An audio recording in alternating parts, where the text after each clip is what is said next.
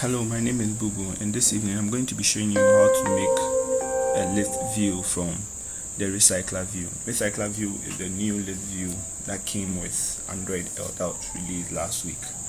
And if you go onto the Google website, they provide a code snippet, but the problem is it comes with a root item, which is a text view. But we want our list view to contain other items, so I'm going to be showing you how to make that. So first thing is we head into Android Studio, create a new project. Yes, call it RecyclerView demo. Yes, blank activity. Yes, we leave everything as it is. We overwrite whatever is there.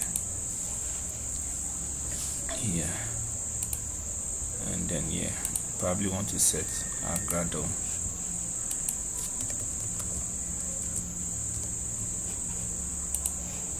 I'll use the local distribution format.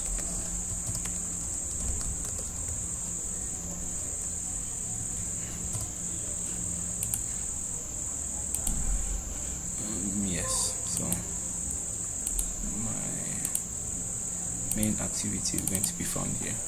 So we head over to site, and then start by copying this one into activity main XML file, replacing the default hello world text view that was created, and we are going to be referencing it using my RecyclerView. So next step is copy this part of the code to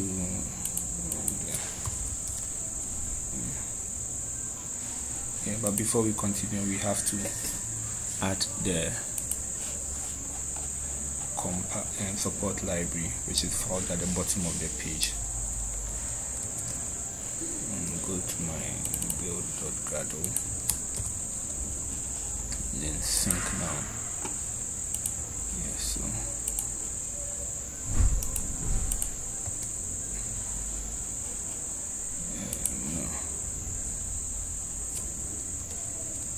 So we enter that to import, then we go on importing. So inside the onCreate, we are going to be calling these methods, and then importing the required files. So this is the RecyclerView being referenced here, and this is a parameter which is necessary. Then so we are going to be passing a custom adapter class, so why don't we create that in Java class. So we head over here, copy the adapter class that was provided for us. So copy it over here, and then import the required files.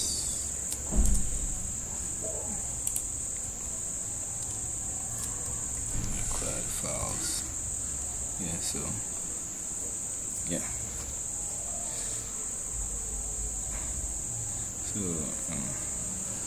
before we go on, we are going to be passing items to this adapter, and the items are going to come in. We'll put inside an array list containing maybe a class called Pujo, a Pujo called my Pujo. So let's create the array list for the class of my Pujo, which is, we'll call it Pujo's new array list. Terminate it here, and we create the my Pujo class.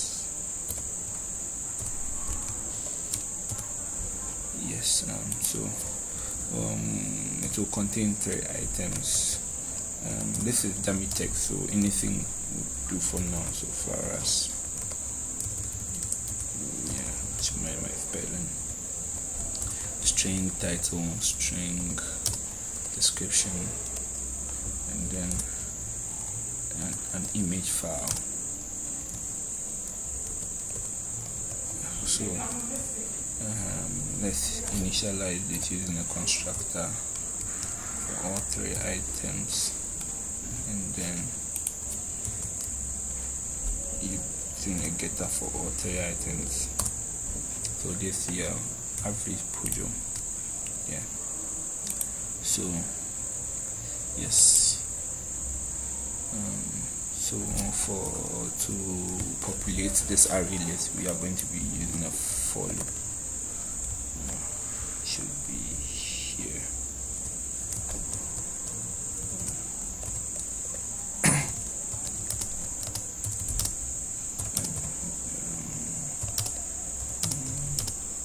Probably 20, and I plus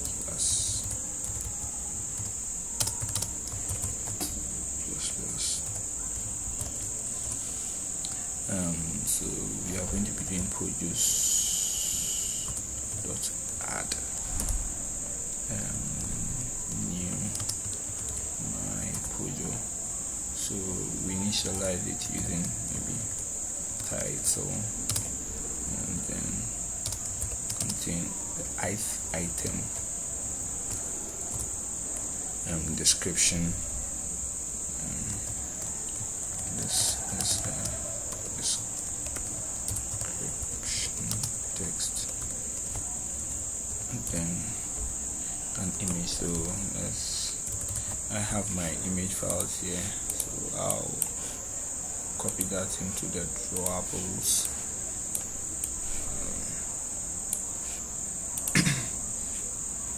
Yeah, so let's see.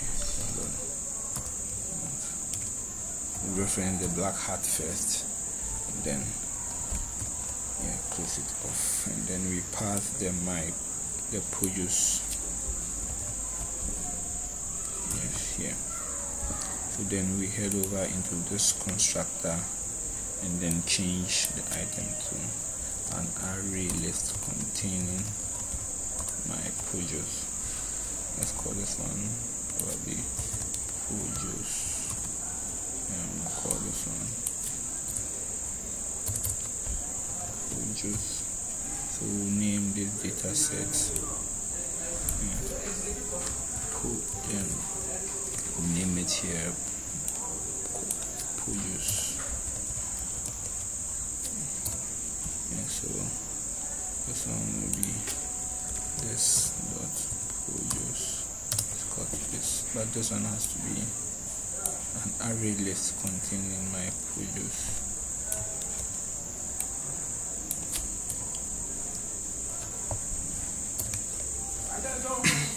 Yeah. So we want to create a custom layout.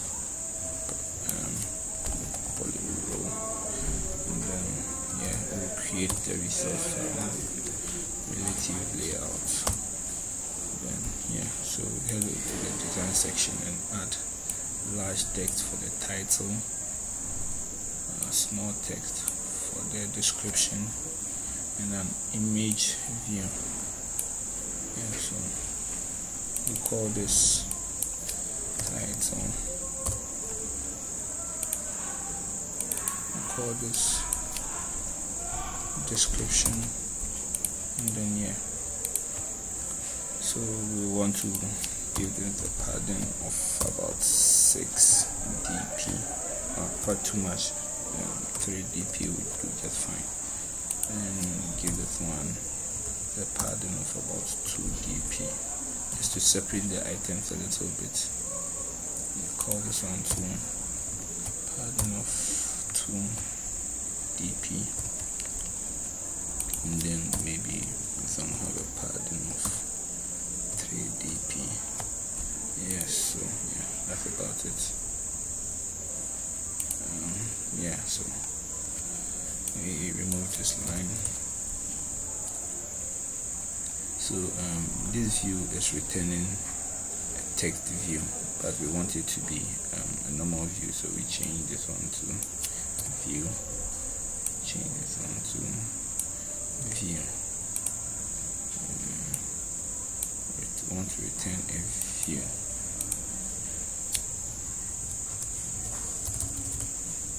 We want to return. Let's change this one to view. Yes. So yeah, we want to return the produce size of the array list. Yes, and then yes, so this is where the magic is going to be happening. So just get each item in the row layout by referencing it like this, probably title, it's equal to holder, and rename the variable to view, and we do a find view by ID, and so close it off, and then cast it into a text view. We do the same thing for the description.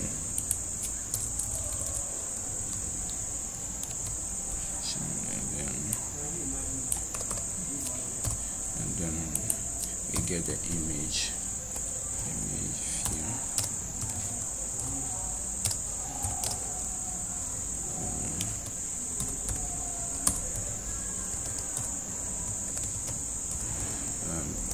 Called image view, and then cast it. So this is where we set items, title, set text. So we are going to be using produce, but get the position, and then calling a get title function on it. So the same thing for description, and then we set the image field resource, we get produce,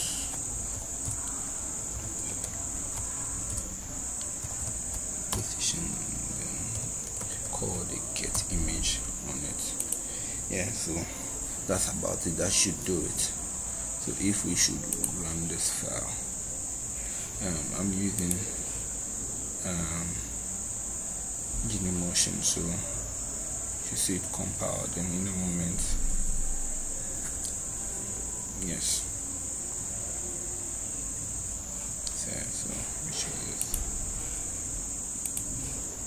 Yeah, so that is it.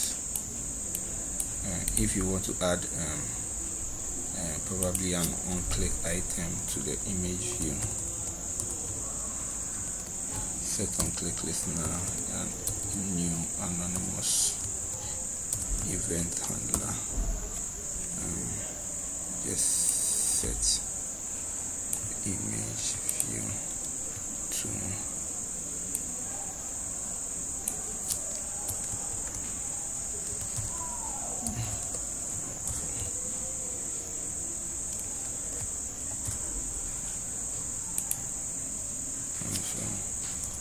you just have to make the variable final, then yeah, so that should be it.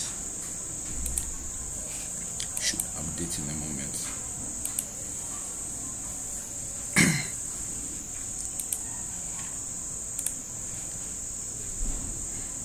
So that is it. So if you should click this, the image should change. So you style this any way you want. So that's about it then. So tweet me at KidBubu, ask me anything, so that leave your comments below, whatever you think of my videos. Yeah, so thank you.